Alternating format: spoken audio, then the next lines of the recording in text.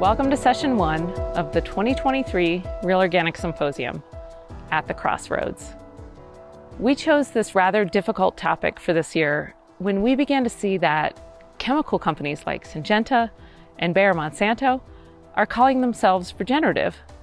Then Walmart made a commitment to convert 50 million acres to regenerative agriculture, and there have been many other companies that have followed suit. These are some of the biggest companies in the world. So wouldn't it be wonderful if it were real? So we took a look. What do these brands mean when they say they're regenerative? And do they mean the same thing as the 100% grass-fed ranch up the road that uses the word because they don't need organic certification, because they're directly marketing to their community?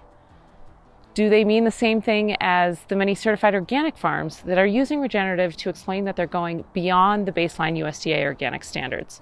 They're creating healthy soils, rotating animals on pastures, providing ecosystem services on their farms, everything we promote as real organic.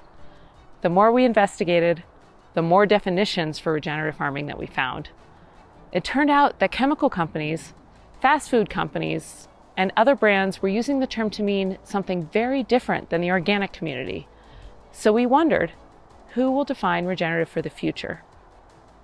I also talked to regenerative advocates that went so far as to say they would even prefer chemical no-till over any agricultural practice that uses tillage, because they claimed that tillage is disrupting the fungal life in the soil.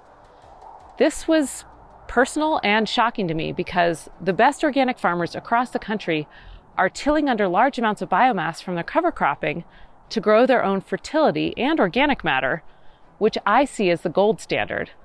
And as a PhD mycologist, I was shocked to hear that some people felt that chemical use was better than tillage because chemicals reduce biodiversity of fungal life in the soil. And because anytime you're using fertilizers, mycorrhizae will not form partnerships with crop plants. We're going to discuss this more in Session 2.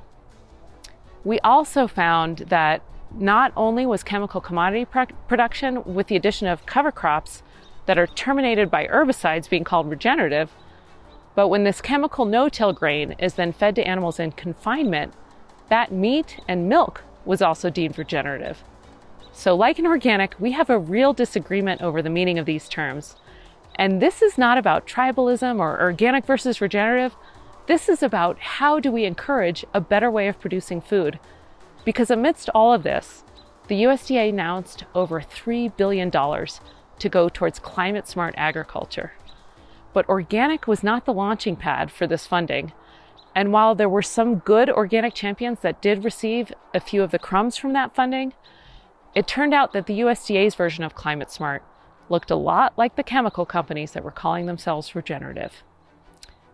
Is this a coincidence? Are there any scientific studies to back the idea that the chemical termination of cover crops is actually better for the climate than tilling under large biomass, growing your own fertility?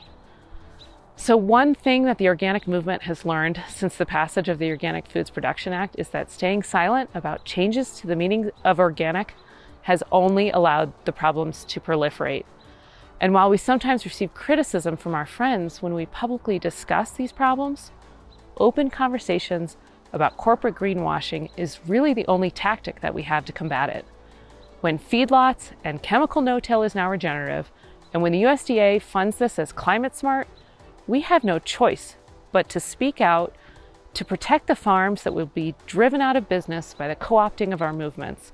This is not a small thing. We are so grateful that you are curious enough to join us in these conversations, because there is no greater opportunity for transformation than open minds and open discussion.